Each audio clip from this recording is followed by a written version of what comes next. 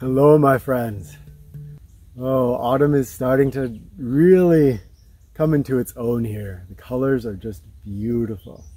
And we're getting to start to see through the hills a little bit more, so that we can see more of the cliffs and some of the caves and other places that might make for some good winter exploring. I wanted to share today about breathing, because this is a time for many of us when we're feeling a little extra stress. Now, our world is pretty good at helping us to feel stress. It's been like this for a long time. We think of civilization as something that should be less stressful than living in the wilderness, let's say. But when we're in the woods, we tend to be more present moment. And our culture trains us into always thinking about the what ifs. That gets us into a constant state of stress. Chronic, low grade, for some of us high grade stress. We know that this is not good for our system in general. It's certainly not good for our sense of well-being, and it erodes our health on many levels. Now, there is a fairly simple trick, if you will, or basic practice that can really help to mitigate the negative effects of that cultural tendency towards constant stress. Honestly, my friends, I do not even go onto most areas of YouTube or the internet these days, because there are so many people making their predictions about the next bad thing that will happen. And the more we intake those, I'm going to call them fictions because they're not current realities.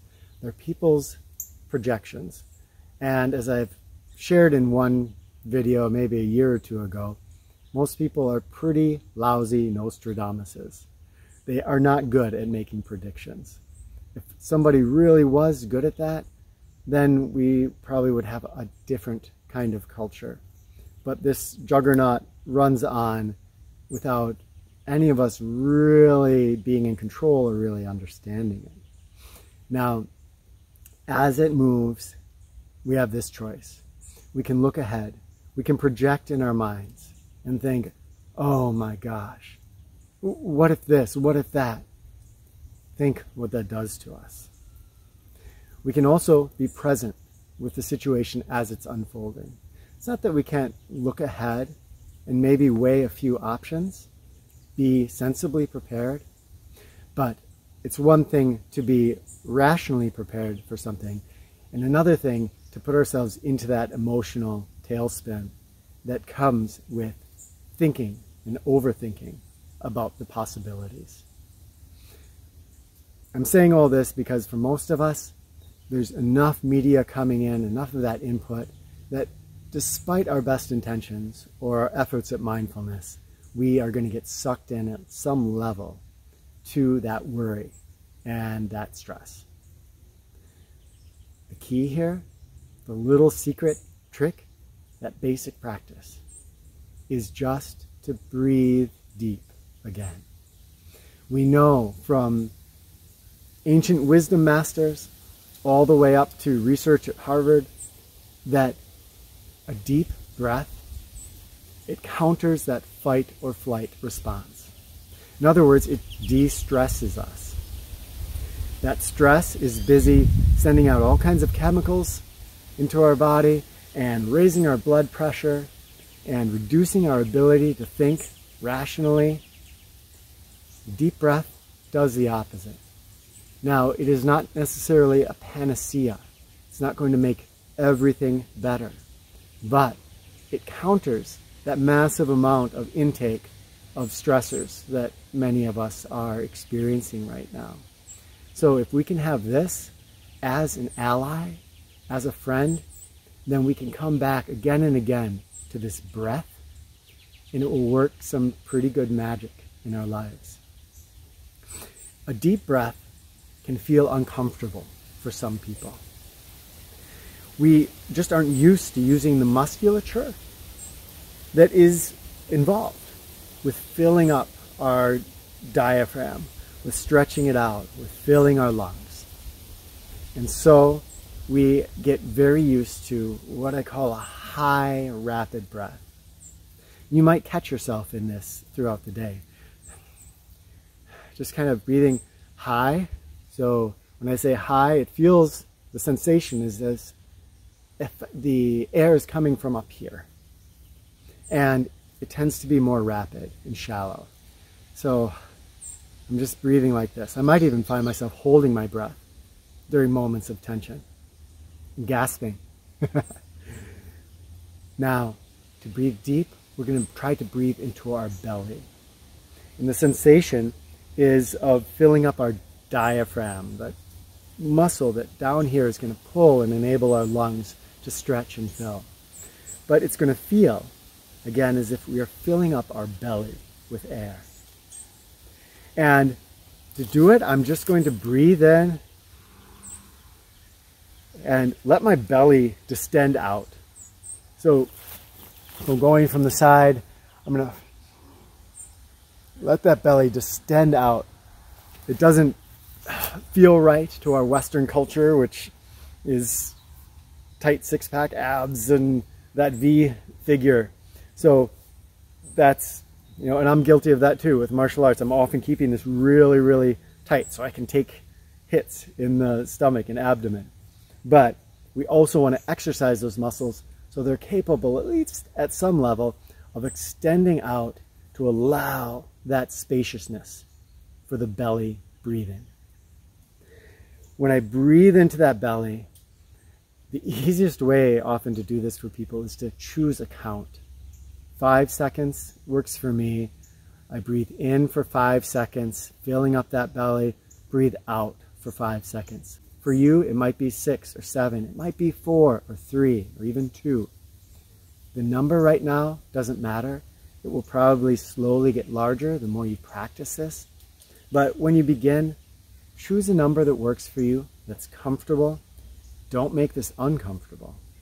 And breathe in. Feel it filling you up. Exhale through that belly. You can do this throughout the day. And a great way is, for instance, if you have a device that you can set a random chime on, use that.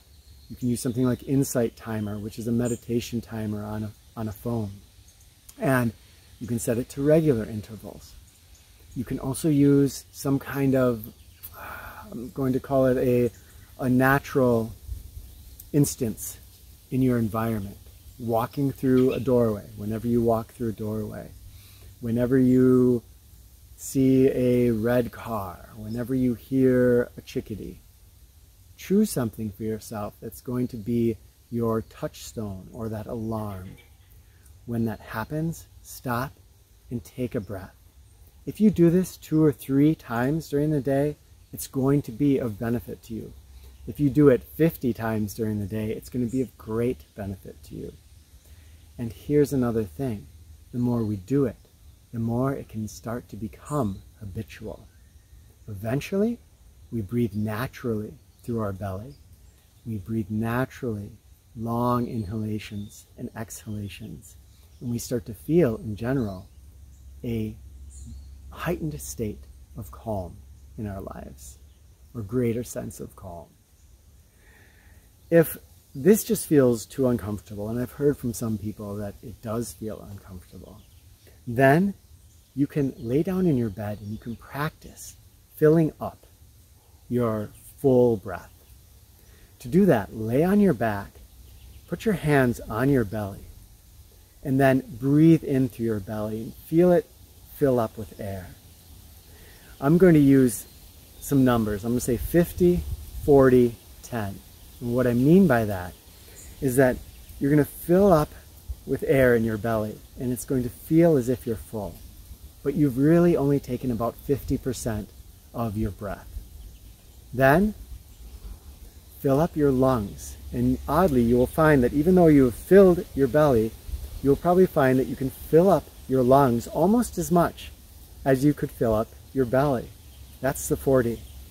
When that feels full, You're at 90 now. There's 10% left. And that feels like filling up almost your throat. Take that last little breath that fills you up, and then exhale it all. Let it all just fall away and relax. So belly, that's 50%.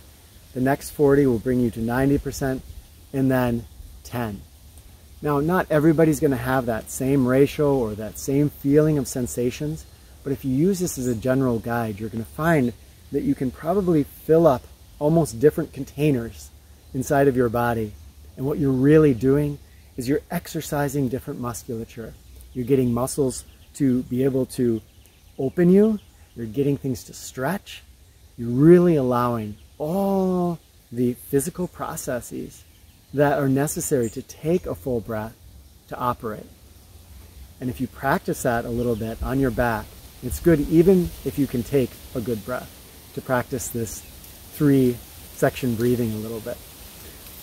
The more you do that, the more you're going to find that you can take a full deep inhale and release that exhale. The forest monks in general would find that just time in the woods would relax their breathing. They naturally would come into this deep breathing. Wouldn't be something they would have to practice because it's probably our natural way of breathing when we are feeling in the present moment. Our culture, that takes us on a totally different ride. And here, when we're living amidst news programs and all the human world, that's when we need to start to integrate some of these practices that can bring us a little bit closer to our natural state of being. Just the power of a breath, my friends. It's amazing. Over time, this will do some great good and relax your body, your mind, your emotions down to a more, well, a level that's going to feel more like well-being rather than survival. Share in the comments if you deep breathe, if you notice you're breathing high and shallow throughout the day, if you're able to catch yourself, and if you develop a good practice that might be of benefit to others to encourage them to deep breathe, let us know in the comments. All right, my friends, love to you all, and we will talk with you in the comments.